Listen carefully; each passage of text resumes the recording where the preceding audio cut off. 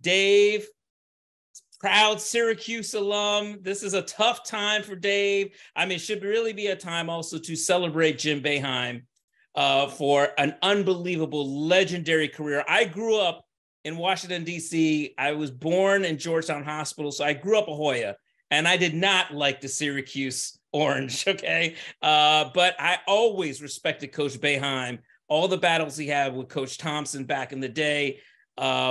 Dave, you were just up there to celebrate the national championship team. Tell me what it was like being up there. Did you have any inkling this was coming? It was the time of my life. One of the greatest weekends I've ever had associated. I mean, Dave, let everybody know that you were part of that team. Yeah, right? So I was a student manager on the 03 team. I was a sophomore that year. So there were two senior managers, and I was one of the junior guys. And the job entailed some of the fun stuff, like sometimes in practice groups there could be a guy in a class or a guy's injured, and you get to throw on a practice uniform and you're playing defense or throwing passes or sometimes even scrimmaging. But some menial work too, certainly pushing out the water carts, and if somebody slips on the floor, making sure there's a towel to pick up the wet spot, those type of things. But it was a magical season. Obviously, they go 30-5, win the championship, led by two freshmen in Carmelo Anthony and Jerry McNamara. A few very impactful sophomores as well. Those were the guys I shared the class with: Akeem Warwick, Josh Pace, Billy Edelin, Craig Forth, and took care of business. Obviously, down in New Orleans, and it's coming up on the 20th anniversary. We won the championship on April 7th, 2003. And for senior day back at the Dome, the Syracuse invited the whole team back for a watch party on Friday night where we watched the game and everybody's mic'd up and telling their recollections of what they saw. And then Saturday night, play Wake Forest. At halftime, the whole team's recognized on the court, and afterwards they retire number 3 for Jerry McNamara, number 1 for Akeem Warwick. Fast forward a couple days though. Syracuse plays Wake Forest again in the ACC tournament, loses basically at the buzzer. Wake hits a 3 to go up 3 with 0.2 seconds left. And afterwards, of course, at this stage of Jim Boeheim's career, 47 years into it and 78 years old, he's going to be asked the question, are you retiring or not? And he said, I already gave my retirement speech. And so they says, you're done. And there's some great reporters at the Post-Standard in Syracuse, down at the Toto, Mike Waters, do a great job covering the team, but they wanted some clarity. And Coach Boeheim said, well, that's a question for the university. Basically read between the lines here, and some of the conversations I had over the weekend with Coach Boeheim included, he wasn't ready to go, didn't want to walk away. I'm not saying that his intention was to stay on all that much longer, but why not walk away with a team that gets back into the tournament? This year they finished 17-14, 10-10 in the ACC. Certainly signs of promise. And the conversation I had with Coach Boeheim on Friday night was recognizing that, look at some of the better teams in the ACC this year. They hit the transfer portal in the offseason, got some veteran players that could help them right away. And that's what Boeheim and the Orange intended to do. Now, I will say this, Coach Boeheim has told me himself that he would like Adrian Autry to be his successor. So as much as I believe Syracuse University bungled this transition, they ultimately ended up with the guy who's been the guy was endorsing. And so that makes me feel good about moving into the next era. And Adrian Autry obviously played at Syracuse, have been associated with the university in some form or fashion for about 30 years. But what are we doing? What are we doing in a world? The guy has a 61-year relationship with the university. He's still Syracuse. If you want to say they're hitting the doldrums or down in the dumps, they're number 4 in the country in attendance. Number 4 for a team that was never ranked. Why is that? Because you built a wonderful program. Oh, who built that program? Jim Boeheim. And so to me, it's a knee-jerk reaction by administration. It could have been handled so much better. Could have had a conversation leading into the ACC tournament, knowing that these type of questions are going to come, and say, hey, listen, coach, we intend to have a conversation with you as soon as the season ends. And if both sides feel like the vision lines up, let's do one more year, and then we'll announce it once we come to that decision. Yeah, I mean, clearly that didn't happen. You never know what these universities, like the decision making, whether it's the athletic director, the board of trustees, super powerful alumni.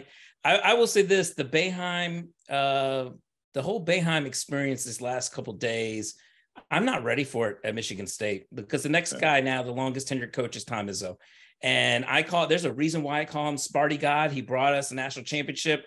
He can stay as long as he wants in my book. I don't care. I don't care what other people say, like, oh, he refuses to go into the transfer portal. The game is passed him by, whatever it may be, which I don't think is true by any regards, because I think Michigan State's playing well. Obviously, they got the Big Ten tournament on Friday. But, I mean, like, I'm not ready to see coaches go and then whatever the next step is. I have had conversations with Spartan players and in the NBA times about it, and you always want a younger guy who can handle the new landscape of college basketball, the NIL and all that stuff. But I'm not ready. I do want to ask you, Dave, you got a good Carmelo story that you will probably always remember from that year?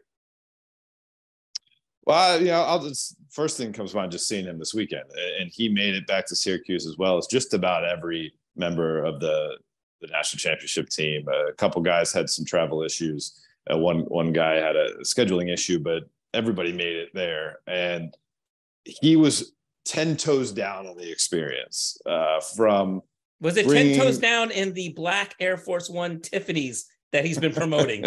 Okay. Did he wear those? He actually did not wear them. He was wearing Nikes, but not those. But he not only was trying to show a little bit of the guys a taste of the good life. He brought in his wine, his budding vineyard label for everyone to taste. But there's group dinners. He's taking care of everybody. There's group outings to Marshall Street, which is where all the watering holes are for Syracuse. And he's making sure everybody's taken care of, not only on Friday night, but on Saturday night after the game. The current players, they get to feel like kings of the world. They just won the game. They won their senior night, and a bunch of current players come out. And what cooler way to spend a night than have Carmelo Anthony, the greatest player to come through the program, toasting you for your success. So that was really cool. Back in the day, what stood out to me was that it's not as specific as a memory, but stretch four didn't exist. That was not a position that was prevalent in college basketball or in the NBA. And he kind of created it. And as the season went on, as the coaching staff trusted him more and more, his game expanded beyond the 3-point line. You didn't see 6'9" guys with handles shooting it out there like Carmelo did. So obviously it portended a tremendous career. Very cool moment from him during the watch party. Kuet Duaney was the lone senior on that championship team. And let's remember, Carmelo played in the league for 19 seasons. He played on various Olympic teams, Olympic Mellow, right? He told Kuet in front of all of his peers, in front of an audience of hundreds, "You're the greatest captain I ever played with."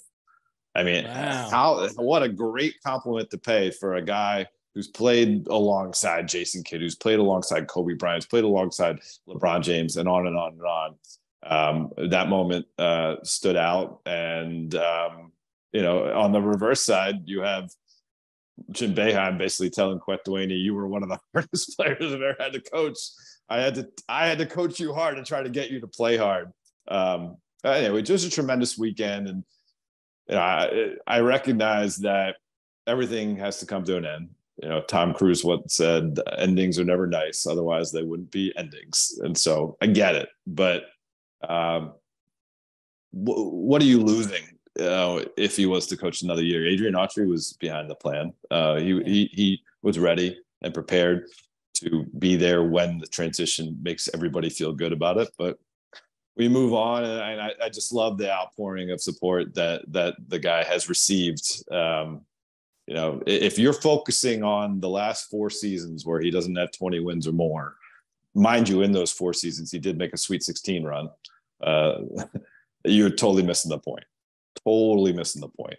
How about 35 tournament appearances? How about 5 Final Fours? How about the championship? How about 47 NBA players in his 47 years running the program at Syracuse?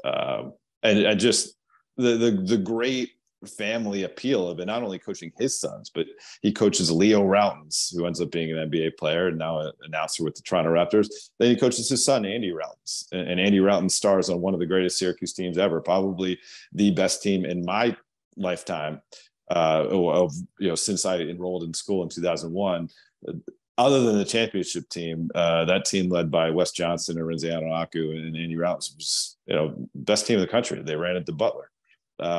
So, I could talk about this all day, but I think we probably have some NBA stuff to talk about. Yeah, I mean, look, I will always remember Sherman Douglas, Derek Coleman. I hated the matchup zone, still do. Michigan State faced them in the tournament a few years ago.